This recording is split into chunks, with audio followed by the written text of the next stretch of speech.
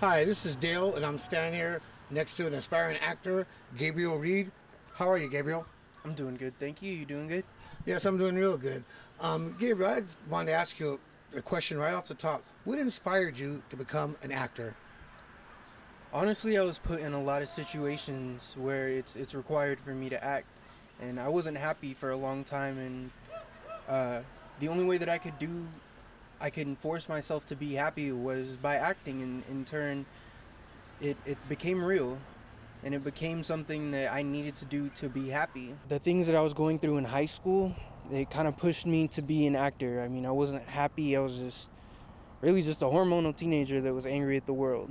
But to be happy, it required me to act. And then, people always have something to say about acting, that it isn't real and that it's an illusion.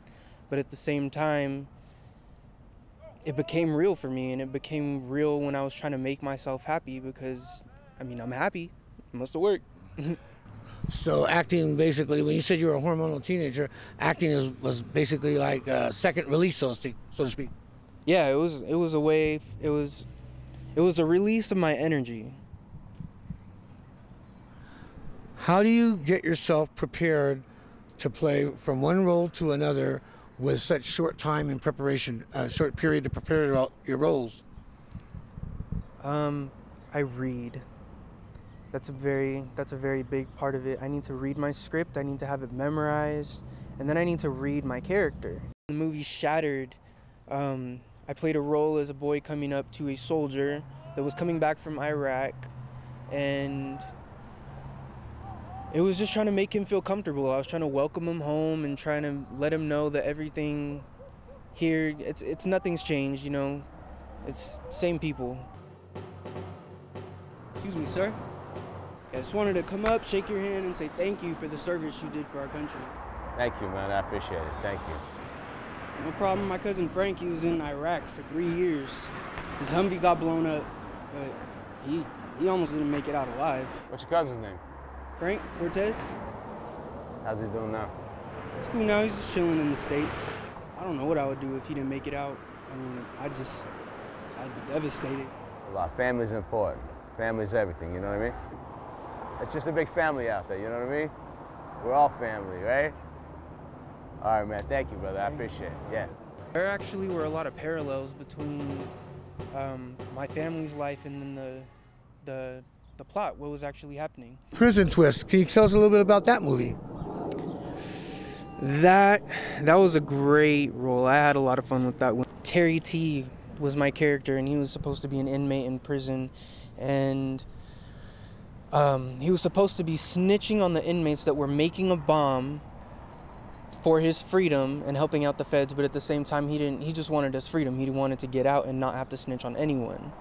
So there's the dilemma of self-survival, or am I going to worry about the other inmates? I only told you and the feds what I did so I didn't get blown up into a million little pieces in my cell block by some idealistic freaks. Okay, so you got the bomb before it went boom. Everybody's happy. Prison Twist was actually a really fun role.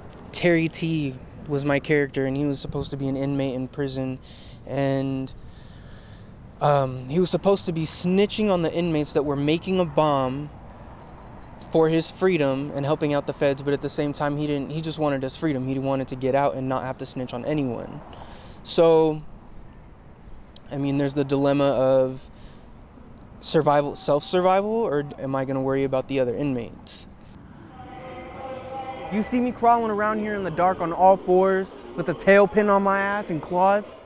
If you're trying to pin down a rat, you might want to check the cell block next door. Okay, because I ain't got nothing to say. So you were really caught between a rock and a hard place, because in a state prison system, snitching, that's considered a death sentence, isn't it? Yes, definitely. And what can you do? You're sitting there talking to them, and you're about to get out, and then they're still asking, though, too, who's going to blow us up? What do you say? What would you say? Well, I don't know what I would say, and I'm glad I'm not in that situation, Gabriel, but I'd like to ask you one question. How did you feel putting yourself in that role when you know that someone in the next cell possibly is making a bomb, I jump up on the megaphone and I tell everybody.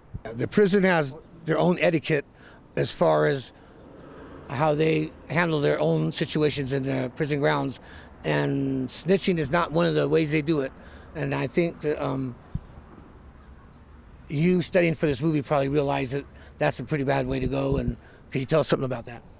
Yes, definitely. But also, snitches get stitches and end up in ditches. So, I don't know. You heard it from Gabriel Reed. This is Sacramento Entertainment coming from Dio. Thank you very much. Thank you, Gabriel. Thank you. You have a good day, sir. You too. All right, bye.